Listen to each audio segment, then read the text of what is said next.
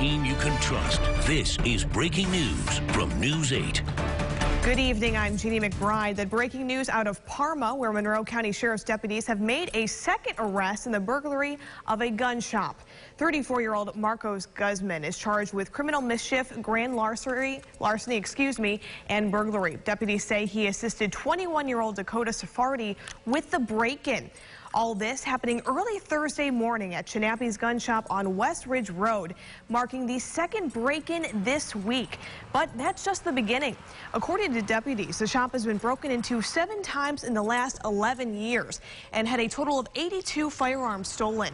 Chinappi's has since had its license taken, and 15 of these stolen guns have been recovered. Investigators say they are working with the DA's office to determine whether the shop's owner can be charged. Anyone with information is asked to call 911.